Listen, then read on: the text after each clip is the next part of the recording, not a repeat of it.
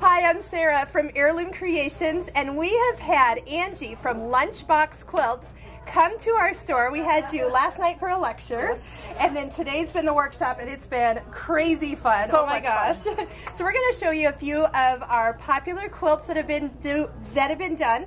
Angie's going to tell us a little bit about herself. I mean, how did this all get started? You were just one of us. That's how I've been describing her anyway. That she's just been a sewer that got into this, but she had some embroidery software, and then what happened? Then the magic happened. I had my sewing machine, I got embroidery software, and realized that I could do applique with it. Not just applique, perfect applique. Perfect applique. And we see these on these great quilts that you have here. So this has been a popular one in our area in South Dakota. People love to fish. So here, we'll just kind of give you an idea. It's pretty popular everywhere. For years, it's been our #1 seller, and it still sells very well. Yes. The men, everybody makes it for their men in their life, their sons. I love the little flies. You got to take a look at the website and check out the flies that go along here. And they're kind of fringed. You just showed us how to do the little included in the pattern. Fringed areas. You bet. But, and this is the small one. We don't have the big one with us today. Cats has overtaken trout. Yes. Who knew? Look at how cute these are. And I love that you used variegated thread on the balls of yarn. So, but I hear there's something in the works. Yes, for all you dog lovers out there, Cats will be having a partner, a companion quilt, and it's called Mixed Mutts. Mixed Mutts. It'll be out May 2014. Okay, so right around the corner for us. So we're going to have all these on our website, so we are going to become an online dealer for you. Heirloom Creations will be carrying everything online, so if you can't find it locally, just give them a buzz. Perfect.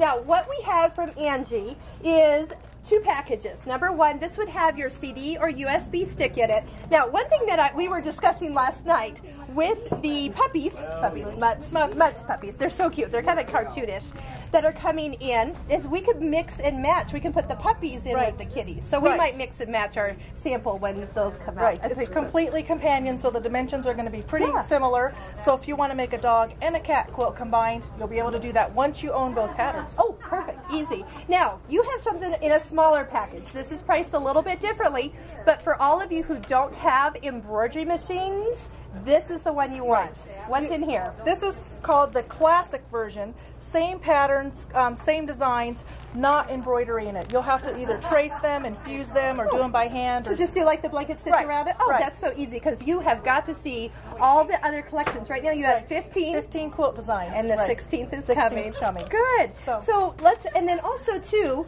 you have some designs that are kind of free online. Right.